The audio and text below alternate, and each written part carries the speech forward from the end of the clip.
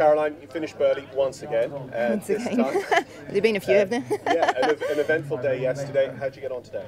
No, he was good. He just sort of reacted a little bit to the crowd going down that line, and the fence is a bit green, and I took a pull and he took a run, so we ended up on a horrible stride, which then affected the next combination. But he jumped very well, and it is quite atmospheric in there. And he's 12 and he's not got too many miles on the clock. He certainly wouldn't have been in situations like this with all the atmosphere and stuff. So each time he comes out, he gets better. So it does take a long time to get those superstars, and you just don't know where they come from, do you? So he's certainly learned a lot this week anyway. And is he potentially one? Is he one that you'd like to be on a New Zealand team with again in the future? Well, we certainly need to find something to get back on the team. It'd be great to be back on the Kiwi team, and wish them all the luck out at work in a couple of weeks, and sad not to be there.